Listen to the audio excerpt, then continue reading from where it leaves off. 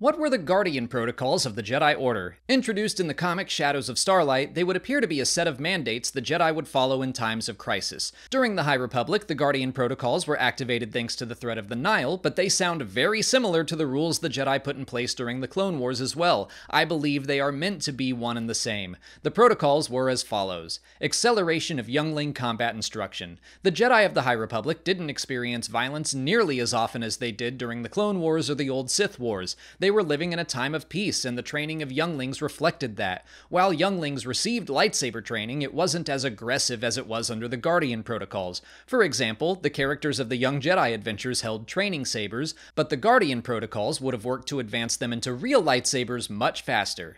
Outposts staffed by droids. As the Republic ventured into the Outer Rim, Jedi placed outposts across the galaxy. Coruscant was still the primary Jedi temple, but some Jedi Knights or Padawans had never even seen it.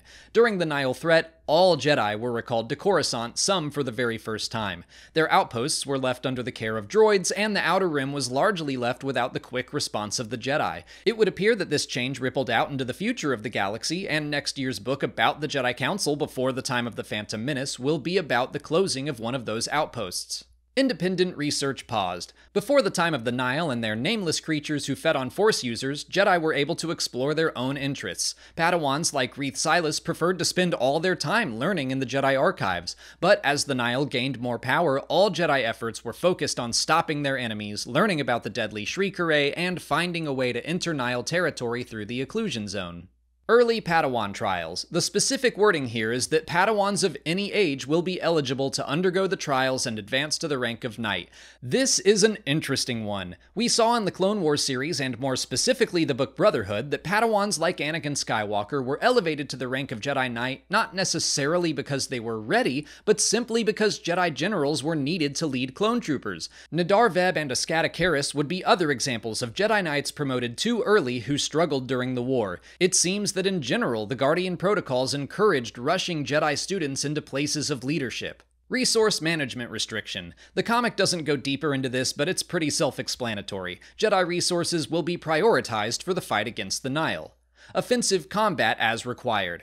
The Jedi Council states here that while we will not seek out violence, there may be opportunities for targeted strikes, which sounds like they're going to be seeking out ways to hurt the Nihil, which isn't necessarily a bad thing. Star Wars is very much about when is the right time to stand up and fight against those who do harm, but it's interesting to see the Jedi becoming soldiers, an idea that some of its members opposed. I think Star Wars fans are used to seeing the Jedi as warriors, because that's largely what the Clone Wars era showed us. But during the High Republic, things were different. There were many different ways to be a Jedi.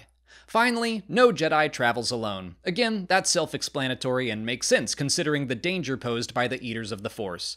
Those are all of the Guardian Protocols, and I think it's cool that they were likely named for the Jedi Guardian class from Knights of the Old Republic. Jedi Guardians were known for their skills in battle. Like I said, the Guardian Protocols seemed to be a mandate that turned every Jedi into a Guardian or warrior, for a good reason, to fight against the Nihil, but you can easily see how this is a slippery slope. It's stated that the protocols have been implemented before, and I get the sense that every time it happened, it meant a step backwards for the Jedi. Something like this would take time to philosophically recover from, even if it was necessary. I wonder if some of these mandates were ever fully lifted after the High Republic era, because it just seems like the norm for the Jedi by the time we reach the prequels. I also think it's cool that the Jedi have a set of rules for times of crisis, because that makes them predictable. Like if, say, a secret Sith Lord Senator wanted to manufacture a galactic conflict, he would know exactly what the Jedi would do in response. High Republic fans have been guessing from the start of the initiative that we would learn about how the Jedi began to lose their way so that by the time of the Clone Wars, Palpatine would be able to manipulate them right where he wanted them.